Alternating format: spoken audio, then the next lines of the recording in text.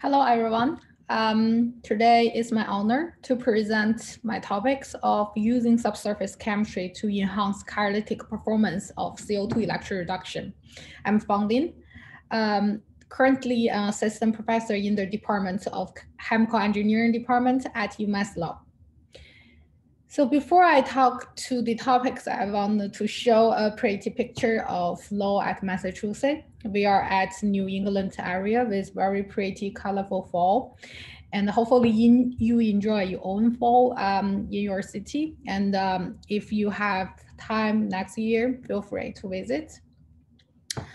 The Francis Engineering of College is located here. And we are one of the universities still operating the nuclear reactor, which is a white cylinder here. So we are located here, and we are nearby the Maryland River. And hopefully, if you have a chance, visit us.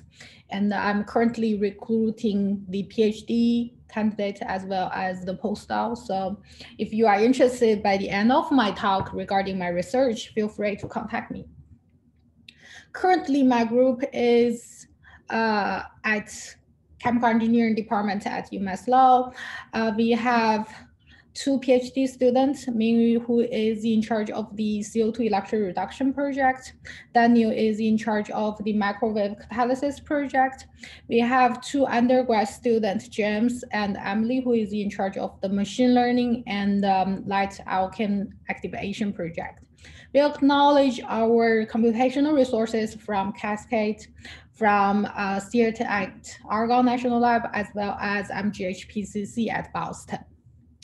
Back to the topic of CO2 electroreduction, we will start with the background, and we will talk about the results and conclusion regarding this project. So the current global challenge of CO2 the word is that the world needs more energy, which is depending on the fossil fuels. And that at the same time, it will release the harmful gas such as carbon dioxide, such as methane, and the climate is changing. To solve this challenge, and the good news regarding the current technology regarding renewable energy is that the solar driving or wind driving or water driving renewable electricity, the price is near the economy viability. And but the still to storage such renewable energy driven the electricity is very expensive. Another good news is that the CO2 capture technology is nearly industrialized.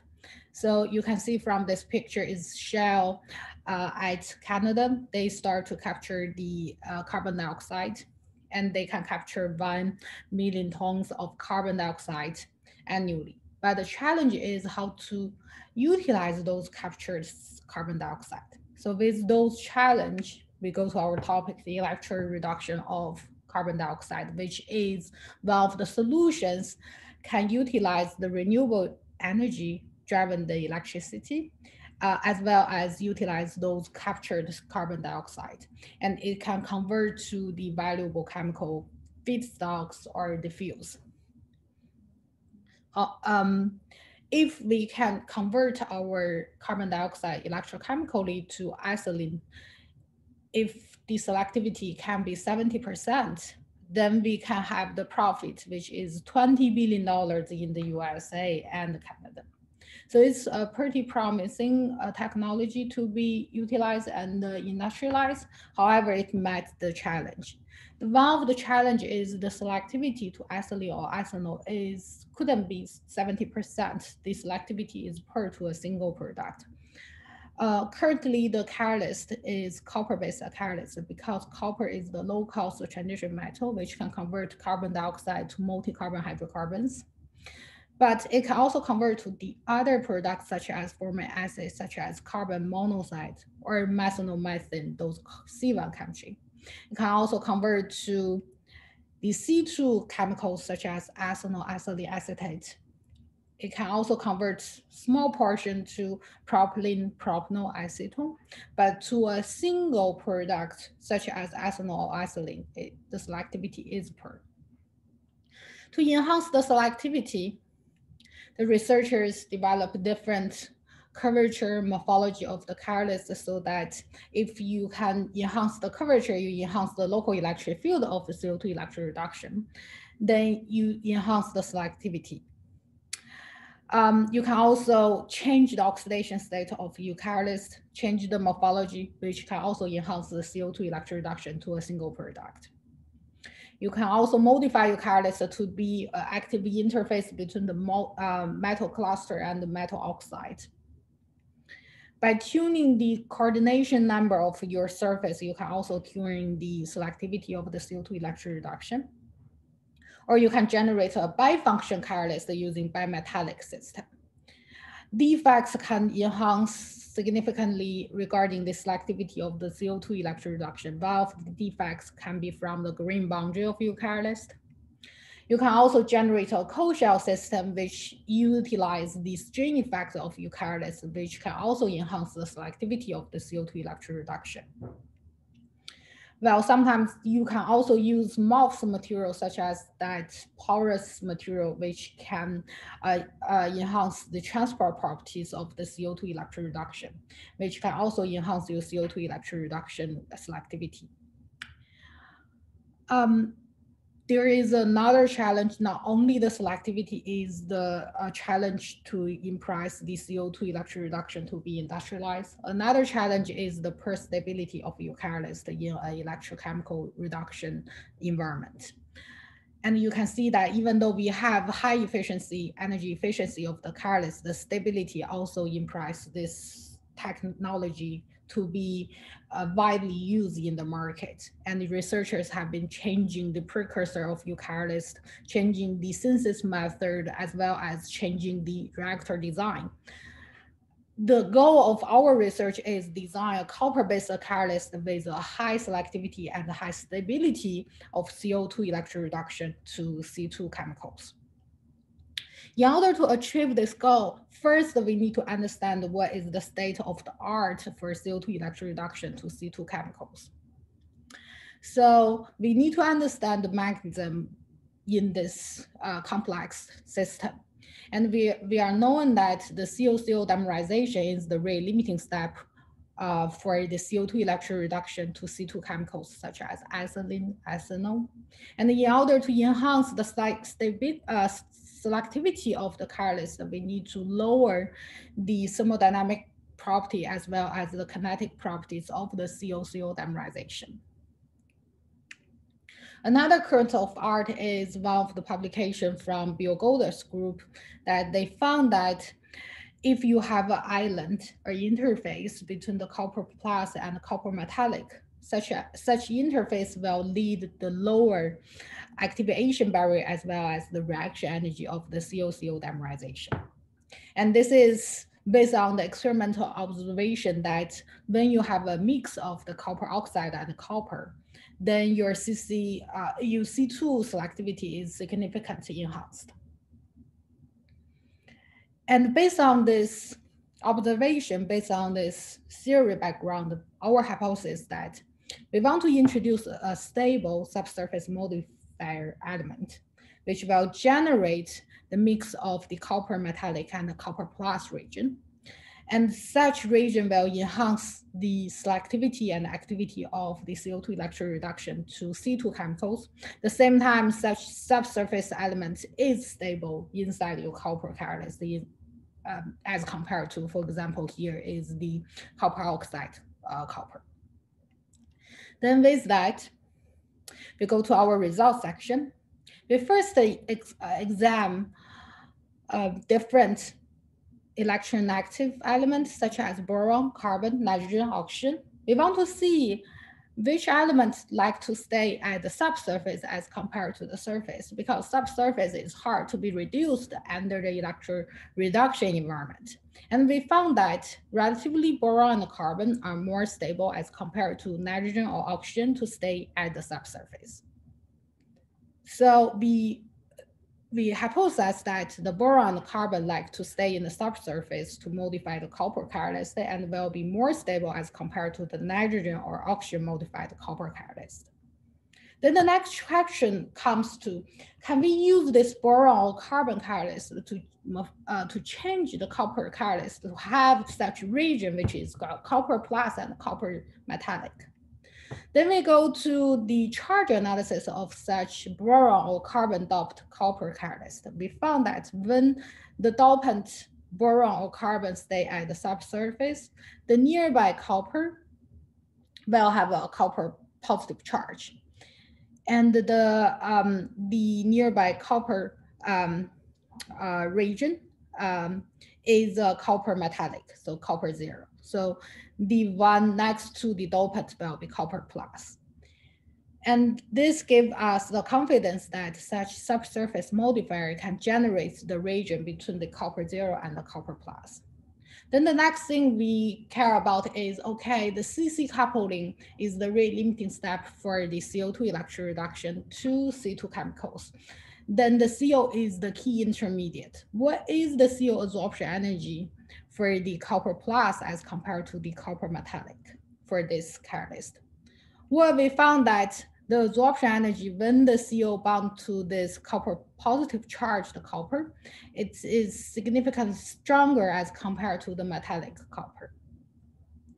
Then we further analysis, okay, the boron can do this thing, well, carbon do, well, the other subsurface modifier can do. So we scan the carbon, nitrogen, boron, oxygen, and fluoride for the subsurface modification. And we found that indeed that all of them can generate a stronger absorption energy of the CO as compared to just a pure copper catalyst.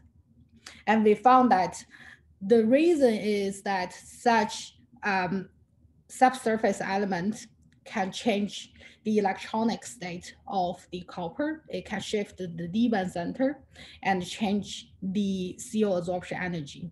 There is another way to explain such modification on the CO bonding energy is the local electric field. After you modify the copper catalyst with subsurface element, you basically generate an active charge of the near surface area of your copper. And because of the periodicity, the top part of the copper will be positive charge. You induce such local electric field, which is from positive to negative. And when the field is aligned with your dipole moment of the CO, that will stabilize the CO absorbed on the surface. So the local electric field generated from this subsurface modifier, such as boron or carbon, can enhance the local electric field, which can further enhance the CO absorption energy near the surface. Then we further analysis, okay, how about we tune this concentration of the boron. If we tune the concentration of the boron, we tune the oxidation state of the copper, we tune the local electric field of the copper, can we tune the CO absorption energy? And we found that the CO absorption energy is indeed monotonically increasing as we tune the oxidation state of the copper from 0 metallic copper to positive charge. So we know that this subsurface chemistry can tune the key intermediate CO absorption energy using the local electric field. Well, the CC coupling is the rate limiting step. As we tune the CO absorption energy, we can at the same time tune the CC coupling reaction energy as well as the kinetic barrier. So we further scan using a boron doped copper as a study case. Well, we found that when you have the CO-CO dimerization, the descriptor is that 2 CO absorption on the surface. Then we use the average CO absorption energy of that 2 CO molecules as a descriptor. We scan the CO-CO dimerization. What we found is there is an optimum range for the CO-CO dimerization, which stays around 0.8 to 1.0 electrovolt. With this optimum range of the absorption energy of the CO, the CO-CO dimerization is significantly enhanced. Well, we also found at this optimum range, there are several points located. It's not all the points will stay on the peak of the volcano plot. Why? Then we zoom in to another descriptor. So the previous descriptor is the average CO absorption energy. Then the second descriptor we want to see is at this optimum range, we see the difference of this 2CO absorption energy. What we found that when this 2CO absorption energy is significantly large at this optimum range of the average CO absorption energy, we found that the CC coupling is even enhanced. So in order to improve the selectivity of the CO2 electroreduction to C2 chemicals, what you need to have is you need to have the average of this 2CO absorption energy at the optimal range between the 0.8 electrovolts to 1.0 electrovolts. At the same time, you need to keep these 2CO molecules have significant large absorption energy difference. We also use such theory to see our another dopant carbon, which is also can be stable at the subsurface. We found that similar conclusion that when you have the average absorption energy of that 2CO molecule is around 0.8 electrovolts, and when the 2CO absorption energy at this optimum range with large difference, then it has relatively best the CO-CO dimerization reaction energy. We further did the kinetic barrier of the CO-CO dimerization over the carbon-doped copper. We found that kinetically the activation barrier is significantly lower for the CO-CO dimerization as well. Then we use the experimental validation to validate our theory using a boron-doped copper as a study case. We use a vat synthesis method to synthesize the boron-doped copper, and we use XPS and ICP to validate that our boron is near the surface. We found that a boron collective binding energy from the XPS near the surface. We also use the SCP to validate that there are a small amount of the boron near the surface as well. Then we use ZINS and EXAFS trying to see as we changing the boron concentrations, we can change the oxidation state of the copper from metallic to positive charge. Then we performed the CO2 electroreduction over boron-doped copper. We found that performance that the C2 selectivity is significantly larger as compared to the C1 selectivity. So the Faraday efficiency of the C2 product is near 80% of CO2 electroreduction to C2. And the stability you can see from this stability test that our 40 hours test for the boron-doped copper is very stable. So in the end, the conclusion of this project is we can use subsurface dopants such as carbon and boron to stabilize the copper-based catalyst, and which also have these features that there is a copper metallic and a copper plus. And with this catalyst, we can reach a high selectivity and stability of the CO2 electroreduction to C2 chemicals. And such region is generate the local electric field using this subsurface chemistry. And we found that quantitatively optimum range of these 2CO molecule has to be around 0.8 to 1.0 electrovolt for the CC coupling. And at this optimal range, if you have 2CO molecules have large absorption energy difference that can further enhance the CO-CO dimerization. To the end, for my group, we are doing pure computational work. We do a different scale of the modeling, including DFT for atomic level, including microchem modeling for the macro scale simulation, as well as the reactor scale simulation of computational fluid dynamics. We focus on electrocatalysis, we focus on thermocatalysis, as well as microwave catalysis for heterogeneous catalysis to understand the mechanism, to understand how the surface can drive in different catalysis phenomena. And we are recruiting PhD students as well as postdocs. So if you are interested in the work we are doing, feel free to reach me. Thank you.